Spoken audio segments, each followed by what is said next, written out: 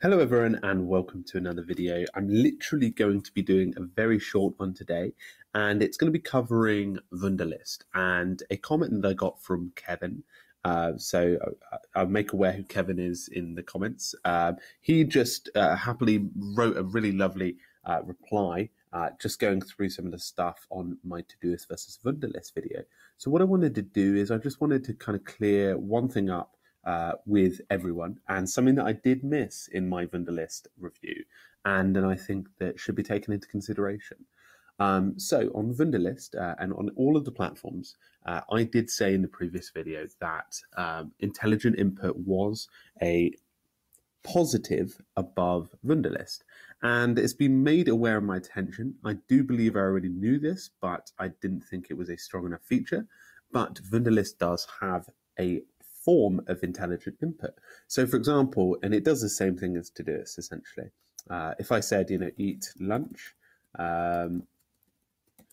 tomorrow at 1 p.m., it would extract the information and then, as you can see, give me a reminder at that time.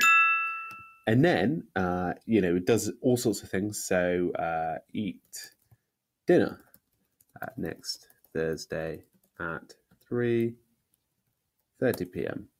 Oh, it didn't quite get that one, but it got the date, right? So essentially it does the same thing as Wunderlist, as Todoist. And it's something that really does allow the user to go a bit deeper and add tasks at speed.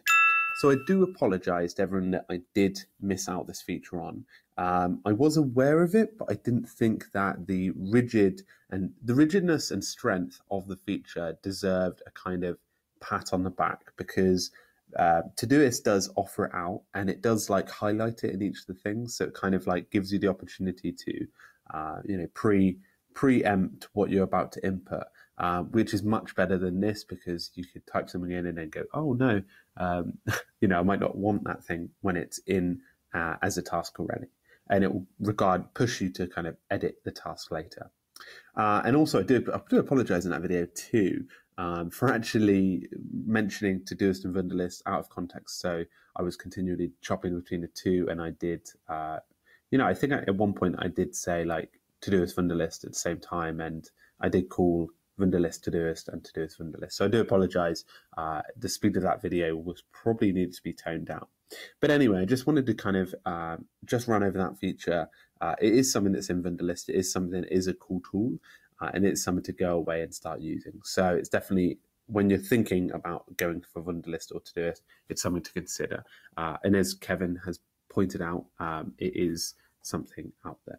So anyway, thanks very much, guys. If you guys have any more comments, I like being called out on these videos because it helps me kind of bring attention and quality as much as I can, because I'm putting out large amounts of quantity. I want to make sure that I put out quality too.